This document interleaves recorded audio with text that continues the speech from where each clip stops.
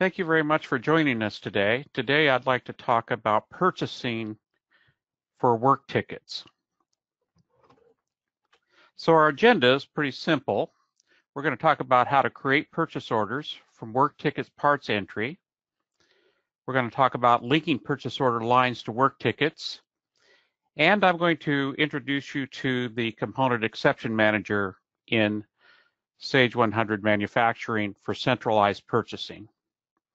So let's get started with creating purchase orders from work tickets parts entries.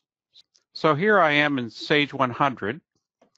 I'm going to go ahead and create a work ticket so that we have one that we can look at. So I'm going to go into sales order entry, create a new sales order, select a customer, select my work ticket class, go to the lines,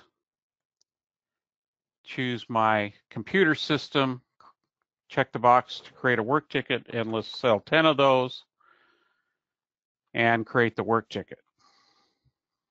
So as you've seen in other segments probably, this work ticket was created from a template. So I'm going to go ahead and go into the work ticket so we can look at the information, and all this information came in from the template. This particular work ticket has 6 steps. I'm going to choose step 10 and go to the parts entry tab. So these are the parts that I need for this particular step. Let's go ahead and highlight this board and take a look at information associated with this particular item. As you can see down below, we currently have 22 of these items in stock, but there's less than 0 available. We have minus 37 available, and we're not expected to receive any more. So we might decide that we want to buy this item specifically for this work ticket. So understand that when we do purchasing of inventory items, the items could be purchased directly to inventory, and then the items could be taken out of inventory and issued to the work ticket either through parts entry or through time tracker entry in parts issues. Or we can buy the items directly for the work ticket and create the PO accordingly. So what we're going to do here is, with this line highlighted, just click the button here that says Create Purchase Order, and it knows the item. It knows who the primary vendor is for this item, and we can select a different vendor if we wish. We have access to other vendors. It knows the quantity. We can calculate a date required based on scheduling if we have that enabled. And I'm just going to go ahead and add to a new purchase order. Additional information here is the date required. We'll go ahead and choose our shipping method. We can put in confirm to, those kinds of things. And I'll just say okay. Now what we have is a purchase order that was created that has this item on the line, and that line is linked to this line in the work ticket. And if we look down below, we can now see the purchase order number and the vendor, required date, etc. And the quantity ordered is the same quantity that was on the work ticket. We even have a hyperlink to that PO if we want to go look. So I'll click on the hyperlink. It'll open the purchase order. Go to the lines, and you can see there's the item, quantity, unit cost, and it is linked to this work ticket and step. So very simple. But let's expand this a little bit. Let's go to this line, and we'll do the same thing. Let's say cut purchase order. Another option that you can do here is you could choose multiple items, and you can create a purchase order with multiple items on it that will link to these lines. Now, my vendor here for this particular item is 01 Master. So I can select the check boxes for the items that are typically come from 01 Master, and we could select an existing PO, create a new PO, add to a new, or add to a hold. A couple of things to be aware of. If we add to a new, it'll add to the first new purchase order that it finds. But again, I'm just going to create a new PO, so we'll do that. Finish that up. And as we look at the lines, you can see that purchase order 272 now has all of these lines on it. So once again, if we use the hyperlink and drill into the purchase order, you can see we have these items with all of these items linking to the work ticket line. Well, now that we've looked at how to create a purchase order for work ticket parts entry, let's talk about linking the other way, where we start with the purchase order. So now we're going to talk about how to link purchase order lines to work tickets. Here I am back in Sage 100. Once again, for just simplicity's sake, I'll go ahead and create another work ticket here. So we have one that we can deal with. It'll be essentially the same one that we just did a moment ago. We'll select a customer, our work ticket class, choose the same system that we're going to sell, create a work ticket. We'll do a quantity of 10. And we'll go ahead and create the work ticket from the template. And we'll go ahead and say yes to edit the work ticket. So just like last time, I'm going to go ahead and look at step 10. And let's look at the parts entry for step 10. So we have these items, and we want to create purchase orders for them, probably.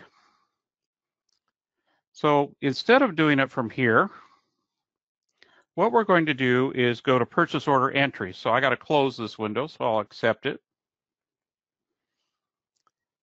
And our work ticket number is 1727-01. Let's go ahead and close that. Close that. And we'll minimize that for a moment. So now let's go to purchase order entry. So I'm going to create a new PO. 273. We'll choose 01 Borg as our vendor. We'll go to the lines. And I'm going to select this item right here. Now notice on the line, and you saw this a moment ago, I have the work ticket field brought up into the primary grid, and I can just select the work ticket and the step here. So 1727-001-10, and we can go ahead and put 10 on order here. Okay, and we'll accept that. All right. Let's go ahead and minimize that for a moment. Let's go back to our sales order entry, and let's call up our work ticket, 1727-001. And once again, we'll look at the step 10. We'll go to the parts entry. There's my item, and you can see that it linked that line on the purchase order to this line on the work ticket for this purchase order. So once again, we have the hyperlink to the PO, but you can see it right here, purchase order 273. I want to show you one other thing. Let's go back to the purchase order. So here's our purchase order entry. I'm going to call that PO up. And let's add some other items. So I'm going to add this item cabin here. Not select a work ticket. We'll put in 10. And let's choose another item here for this purchase order. And let's put 10 of those on here as well. Well, when the cursor is in a blank line, there's a button at the bottom of the screen that says Link to Work Ticket. And these are the two items that are on the purchase order that are not currently linked to any work ticket, so they are listed. We can select the sales order number, 1727, and we can choose the work ticket. Now, it'll show us the work ticket number and the step number.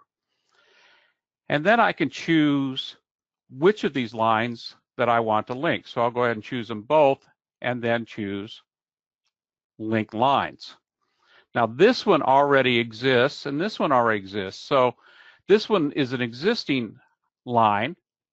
So it linked the existing line. This one created a new line. So notice that when I did this link, there was an option to link lines or create new. So if I create new, it will create new lines on the work ticket, even if it's the same item that's already on the work ticket. But let's go back and look at our work ticket again, and let's look at our linking. So go back into sales order. Let's go to sales order entry. I'll toggle this to look at the work ticket so I don't have to drill into that. Let's go ahead and call it up. Go to step 10 and look at parts entry. So this item is also linked to PO 273, but notice that this item has been added to the parts entry. So just to summarize here, you can be in parts entry, in work ticket entry, and you can create POs for any of the items that are listed there. Or you can go to the purchase order and create POs, and then you can, after the fact, link to the work tickets. If you go to the purchase order and after the fact link to work tickets, the items that are on the purchase order can be added to the parts entry, or the items on the purchase order can be linked to existing lines on the parts entry screen if the items are the same. So you get to choose. And point of processing here, if you have a line on the purchase order that is linked to the work ticket, when you do the receipt of goods, it is not going to receive the items into inventory. It's going to receive the item to the work ticket. It'll update the quantity used box here, quantity used field, and the cost will then roll through into work in process. Instead of debiting inventory, it'll debit work in process. Now, technically, and this is something I actually like a lot about Sage Manufacturing, it will do two transactions. It will receive the goods into inventory and then issue them to the work ticket. So be aware of your costing methods as it's doing this as well. But it'll take the item and put it directly on the work ticket. There's no subsequent issuing of the item that you need to do when it's received to the work ticket. Well, now that we've talked about how to link purchase order lines to work tickets, let's take a look at another function within Sage Manufacturing called Component Exception Manager. Here I am back in Sage 100, and once again, just for funs and grins, to make sure that I know what I'm dealing with here, I'm going to create another work ticket. So this is getting a little redundant, and I know that. Sorry about that, but let's go ahead and create another work ticket quickly for the same thing.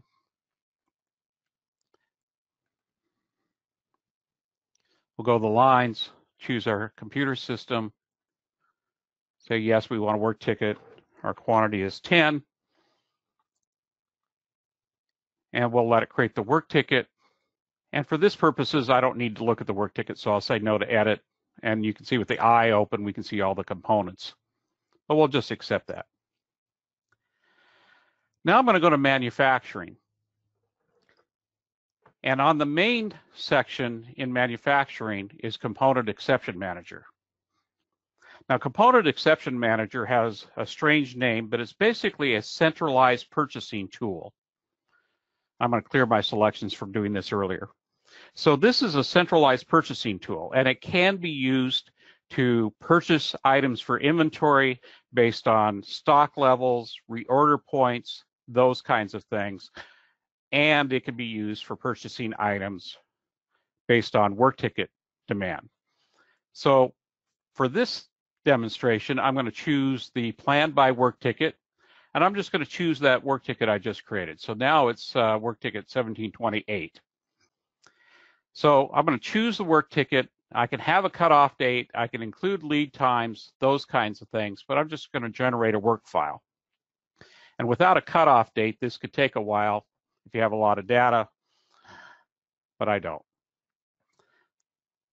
So this now allows us to edit manufactured items and let it create work tickets or let us create purchase orders. So I'm going to go ahead and edit purchase orders. And what you're going to see here, because I only chose that one work ticket, are only the items that I need to buy for that work ticket. And these are the only items that we don't have sufficient stock for.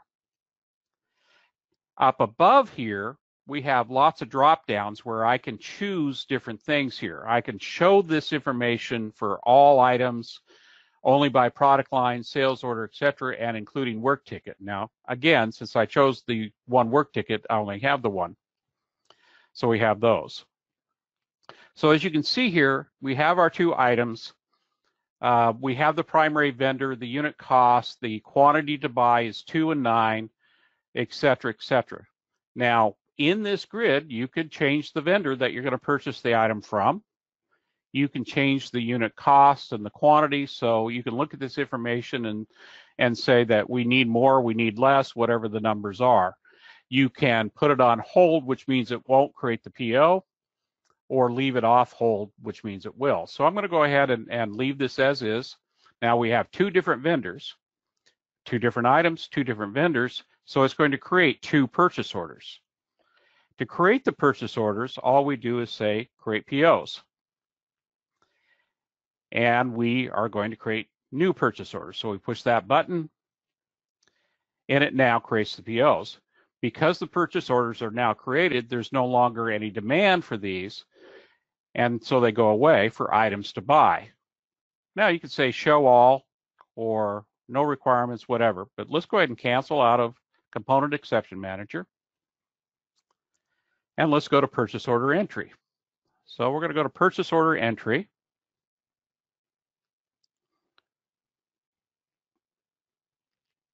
And you'll see now there are two new POs. Our last PO was 273. Here's 274.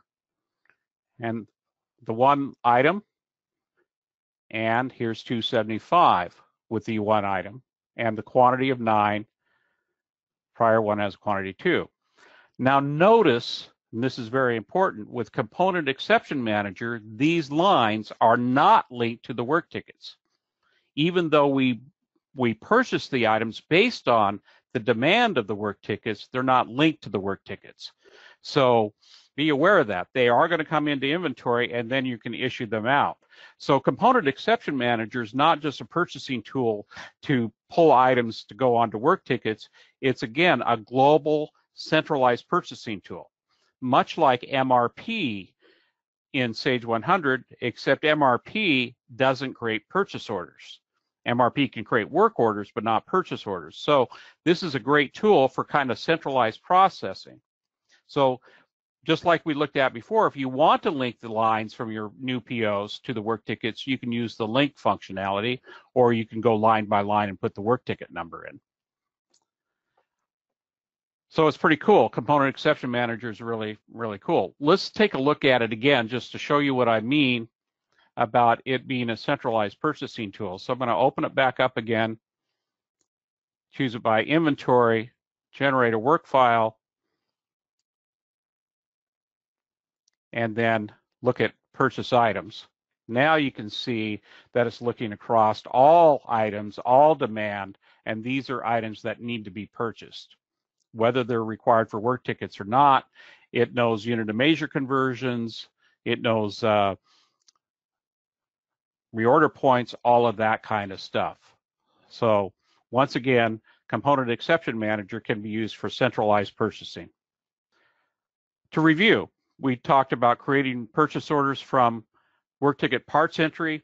We talked about linking existing purchase order lines to work tickets, or linking lines to work tickets as we're creating the POs.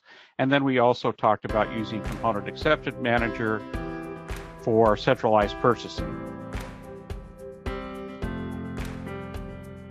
You can find us obviously on YouTube. We're on LinkedIn. Our website is www.nimsassociates.com. And you can contact us at erp@nimsassociates.com, or you can call 877-454-3200, extension 6346. Again, thank you for your time today. I appreciate it.